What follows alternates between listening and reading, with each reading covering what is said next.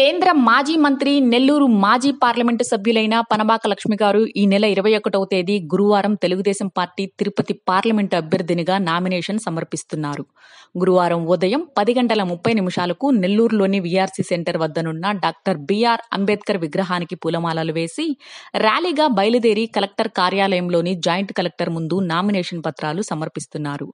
Panabaka Lakshmi nomination కార్యక్రమం భారీ ఎత్తున జరిగేందుకు అన్ని ఏర్పాట్లు పనబాక కృష్ణయ్య గారు చేస్తున్నారు. జిల్లా నలుమూలల నుండి టీడీపీ నాయకులు, అధినాయకులు, నెల్లూరు సిటీలో కూడా భారీగా టీడీపీ శ్రేణులు తరలివస్తున్నారు. అదేవిధంగా పనబాక అభిమానులు ప్రతి గ్రామం నుండి స్వచ్ఛందంగా తరలివస్తారు. ఈ సందర్భంగా పనబాక కృష్ణయ్య గారు మాట్లాడుతూ కేంద్ర మాజీ మంత్రి పనబాక లక్ష్మి నామినేషన్ కార్యక్రమానికి టీడీపీ నాయకులు, కార్యకర్తలు, శ్రేయోభిలాషులు, మిత్రులు, తమ అభిమానులు భారీగా తరలివచ్చి ర్యాలీలో పాల్గొనాలి అని ఆయన కోరారు. ఇదిలా ఉంటే పనబాక లక్ష్మి ది నెల్లూరు జిల్లా వాసి, కోట మండలం వెంకనపాలెం గ్రామం. Panabaka Lakshmi MA political science Andhra యూనివర్సిటీలో పీహెచ్డీ చేశారు. 1996 నుండి నెల్లూరు లోకసభ స్థానానికి పోటీ చేసి 3 సార్లు ఎంపీగా గెలుపొంది 10 సంవత్సరాలు కేంద్ర మంత్రిగా పనిచేశారు.